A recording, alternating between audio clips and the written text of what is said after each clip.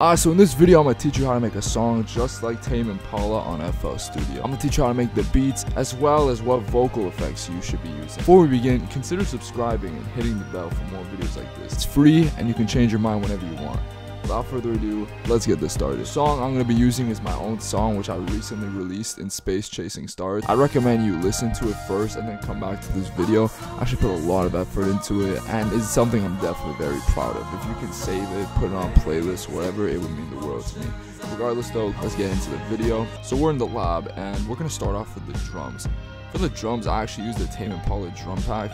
And what I did to make it sound a lot more natural and not like an electronic drum beat is I actually used different sounds of the same thing. For instance, for the hat, I have this, but I also have, right? So it's the same sound, but just tweaked a little bit as if I was playing it live, which makes it sound a lot more authentic and a lot more real. So as you can see, I did that with the drums. I also did that with the snares. This is basically the drum pattern that I made.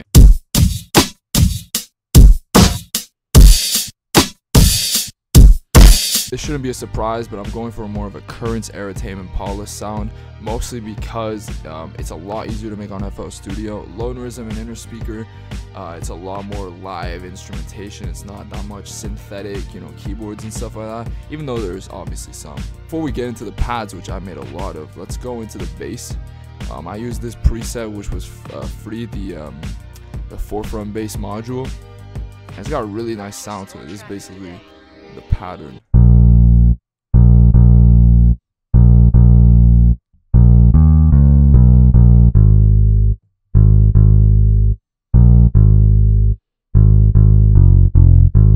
The effects I added for the drum and the bass is basically, I just EQ'd it in different parts. I didn't really EQ in everything, but, as you can see, I raised the mids, raised the lows in some parts. I basically did the same thing for the bass, except over here I also added a low pass filter.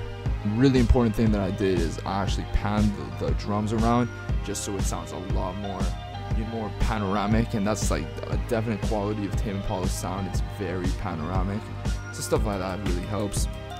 Anyway, on to the pads. This is a stock plugin. This is called Citrus. I use the CRT display mostly because the synth pad is extremely powerful.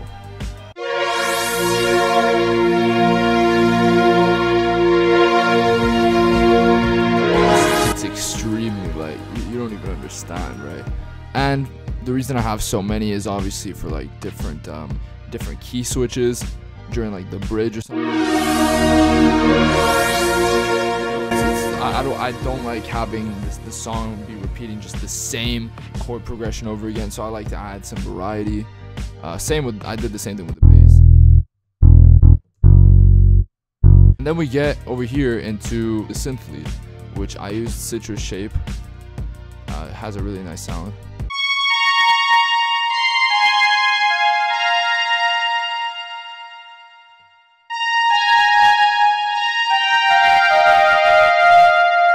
So for the synth pad, I added some flanger, as well as like some slight reverb. Slight 109% wet. It just gives it like a more expansive sound in my opinion. For the synth lead, I added also some reverb, also a lot of wet. I added a high pass filter over here to remove all the sub bass, the lows, all that stuff. I added some slight delay and a compressor. Just another reminder, if you're interested in listening to the song, the link is in the description. It's also in the pinned comments somewhere. It's called In Space Chasing Stars. It's on all platforms, but regardless, let's get back into the video. I also added this chip, this sound effect. It's extremely psychedelic. I really like that sound. I don't know what it is, but it's really nice. And you can see I added a lot of reverb. I added a shit ton of reverb as well as a compressor, EQ over here, some delay, sound geyser, because sound geyser is sex. So adding that all together, this is basically how it sounds.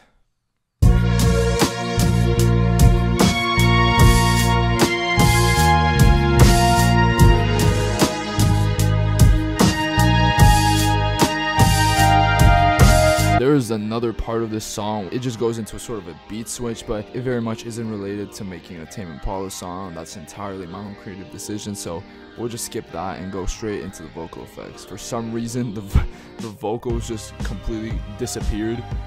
So I have the vocal effects, but I just don't have the original vocal, so I'll just do it myself. Yeah. I'm so distant from the surf, all the stars are painting the motions and the ocean is expanding in my... So what did I do?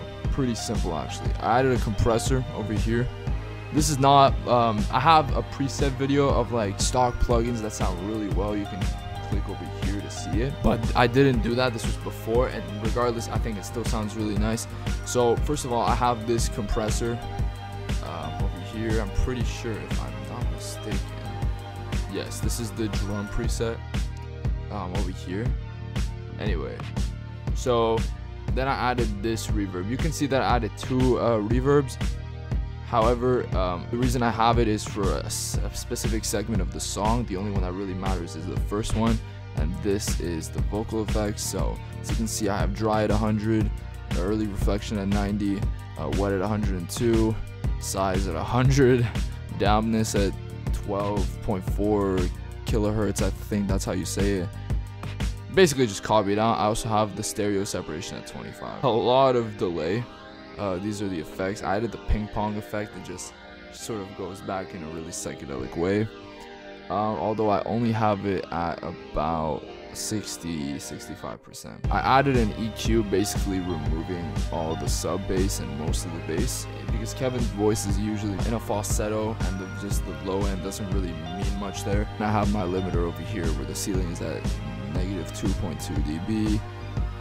Not much else has changed. And just some quick extra things that I did. For one, you can see I have a lot of automation chains. The thing about Kevin is he's an extreme perfectionist, and anything that just sounds slightly off, he will remove from the song. And that's why over here, like you can see, I pan a lot the lead synth. I have it moving from left to right. I think it's a nice detail. It's like the small ear candy details that matter, because not everybody's gonna do it, but when you do it, it really does help. So just mess around with automation clips. If you don't know how to do an automation clip, if you're gonna pan it or just on anything, right click and then create automation clip. And that's basically it. If you want to hear the final product, this is a quick extra snippet. I'm so distant from this earth, all the stars are painting the motions and the ocean is expanding in my eyes. All the reasons that we orbit round the clock.